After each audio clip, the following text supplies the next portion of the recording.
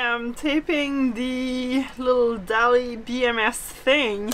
We're putting a piece of rubber just so that it doesn't touch like metal on all the metal attachment on the battery, because it's gonna go right on top. Just gonna sit on the top there. And we're doing one final top up charge. We've been pretty much charged already at 3.6 on all our cells, but I just wanted to give it one last top up before we do a capacity test. We're gonna run our little heater there through our inverter. So we're just hooking up this little voltmeter here, or this shunt. There's a shunt in this display. So you just follow the back of the drawing basically. You have your positive connected to this bottom one, your negative connected to this, the second one up, and then either side of your shunt is connected to the next two. So that's all we're doing for now. We're also going to run this little Hall effect sensor with it. It's not necessary. Normally we just use this, but we were seeing some weird readings on this last time, so we just want to make sure it's accurate. So we're going to hook these up together and just use both of them to make sure we get an accurate reading when we do our capacity test here.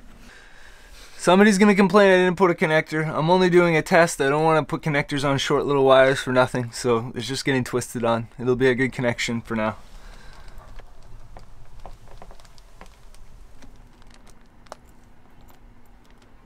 So there's a capacitor inside of here. We're about to hook this up. So when you hook it up, you end up getting a spark. So I'm pretty sure the preferred method is you hook up your terminals here so that there's no chance of them touching, and then you hook up your positive and then your negative, or vice versa. I can't remember the proper order, but I don't think it matters that much. But basically you're going to get a little spark. The way you would avoid that is you have a little resistor and you just connect it with the resistor for a second, and then it charges up the capacitor, the electronics inside, and you won't have the spark. Since I don't want to spark our new batteries and we have our old batteries, I'm just going to charge the capacitor really quick by hooking it up positive to negative, positive to positive, negative to negative on our old batteries, charge the capacitor, and then it'll be ready and we won't have to worry about sparks on this guy. I already charged the capacitor, so there should be no spark.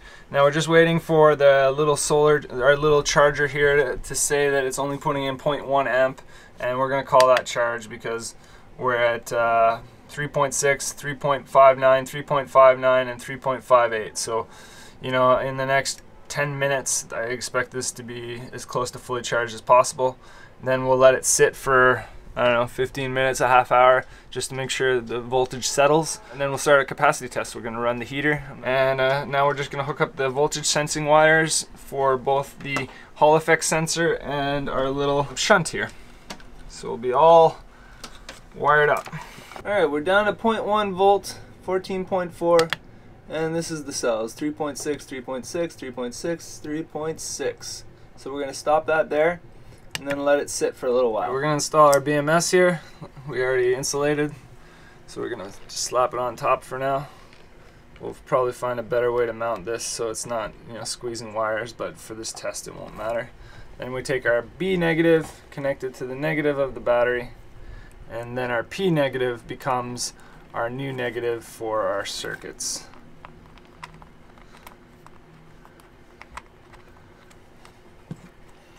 I really don't want to over tighten these. People strip them out, so I just hand tighten them for now for these tests. I really like just snug them very gently because I think it's like 8 nano. Anyway, we'll put the torque spec down, but it's not very much. So if it moves a little, I just give it a little more of a snug, but really no force.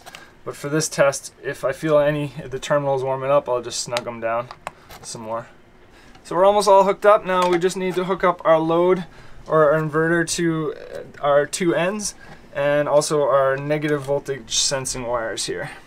Again, we're not using connectors for these short little wires. We're just doing a test. So I'm just gonna twist them up there. And then those are going to get connected here to our negative with our inverter negative. This bolt is way too long, but it's what I had on hand.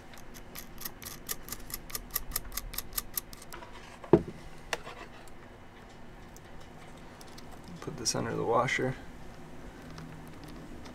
Hopefully, if I can't get it tight enough, I might have to either strip more or break down and put a connector on it. This is far from best practices, but it's just for a test, so I don't care. Alright, well, it seems like we on this meter it doesn't come up as being 100%, but this is as close as we're able to get it. 14.37, 3.61, 3.58, 3.59, 3.58. So we're gonna call that good for now. We might have to do some adjustments, but looks good. Now just to verify that I've got everything hooked up right before I plug it into the Daly BMS and fry it out. First off, I can just double check all my voltage. Obviously the voltages are going to be the same, but I can check, leaving my negative here, I can check the positive over here.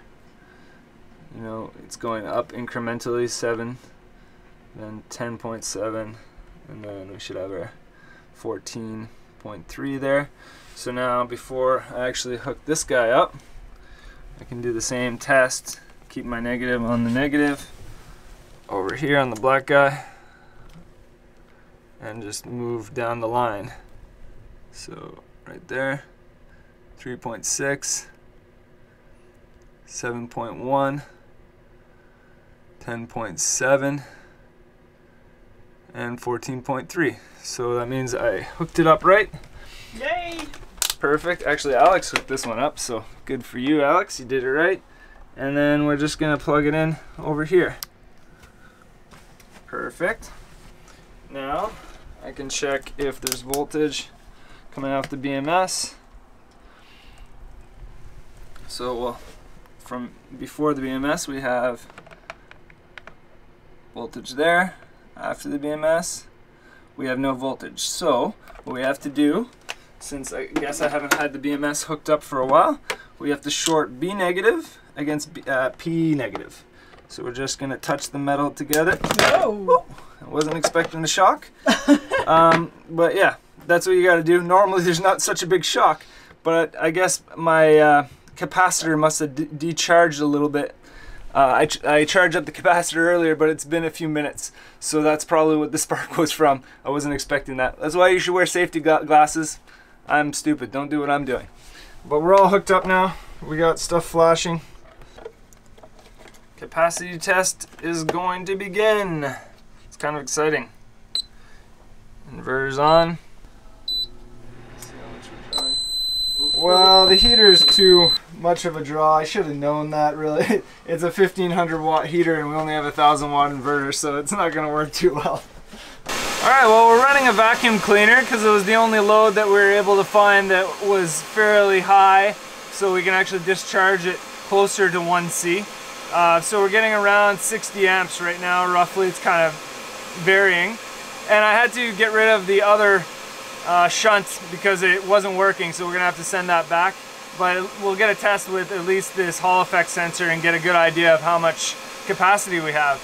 Already though, while it's discharging, we're down to 3 volts, one cell's down to 3.7, so not sure how well the capacity is going to work out, but we'll find out. Alright, so the max we can pull from this system is 100 amps. So we're getting pretty darn close, and that's like the absolute max that both our this guy can do. This guy can only do basically 100 amps being drawn out of it, and actually our inverter can only take 1000 watts, which equals roughly 90 amps. So we're actually at the max of our inverter. It's coming in at 1050 watts for our actual usage right now. So we're not keeping it running like this because we're finding the terminals are getting a little warm. So we're just keeping an eye on the terminals. So that was too much. So that was pushing this a little too hard. So we'll just turn off the heater and we'll just run that by itself. So we're pushing it just to its limit. I wanted to see if it could do it, which it can, but the inverter is the part that's struggling to keep up with it. So that's good to know that we'll never push our BMS past what its capability is, basically, because the inverter is going to be our main load. You have no idea how excited I am right now, because our Eve cells seem to be actually doing really awesome. They're like way better than our deep cycle and AGM batteries. Like, this is the best. We've been running a capacity test for the last, for yesterday and today. And we've been running a bunch of different tools, a heater as well, because it is freezing here. Even though we're in Florida, it dropped down to 1 degree yesterday night. So we've been trying a lot of different things just to see different draws to make it a little bit more realistic to our kind of daily use. Although we are drawing way more power than we normally do, especially when we've got the heater going. Corey's running the angle grinder or the sander at the same time. I'm charging batteries or the laptop at the same time. So we almost kind of maxed out our inverter capacity, which is 1,000 watts. So we're putting the whole system to a test. We're at 250 amp hours. We're shooting for at least 280. And we also, oh, we're losing focus. Stay focused. And the monitor below is showing what the lowest cell is reading while it's drawing the 32 amps that it's drawing. So 2.8 is the lowest cell right now.